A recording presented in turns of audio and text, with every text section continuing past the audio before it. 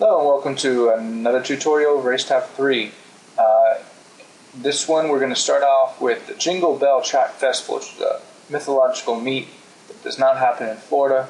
But nonetheless, I'm going to change the city to Christmas because there is such thing, Virginia, as a Christmas Florida. So we go over here to the teams tab and you can see that I've got some teams in here. They have the North Pole Striders, Spanish Explorer Track Club, and the Presidential Runners Club. And so over here, what I want to do is show you how to enter some of these people into events. One of the easiest ways, if you're going to do it in here manually versus an online registration system or whatever, is we can put this down, give us a little more space here. So we select Santa Claus and it shows us what events Santa is eligible to be entered in. So we can do a few different things. With Santa, we'll just start doing it this way. Let's drag up the 100 meters to Santa. Santa's a sprinter despite his chunky physique. And put him in the 100 and the 200. We can do this a different way.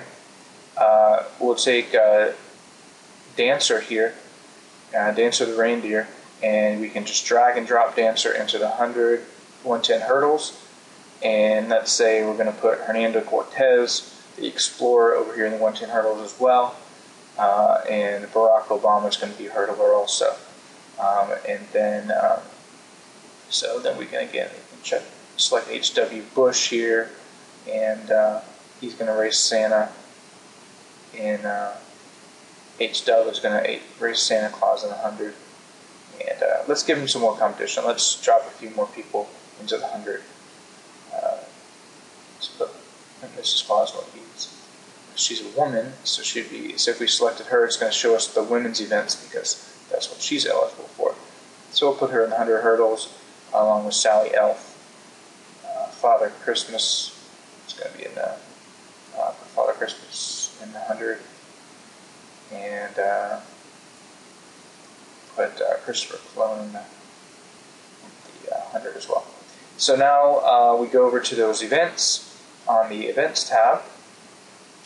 And you will see that if I select 100 meters, it has not been seeded yet, so we don't see them in there. But if we click the magic seed button over here, and we'll see those guys down here unassigned. So they are entered in the event is what my point is. In the next tutorial, I will show you about seeding.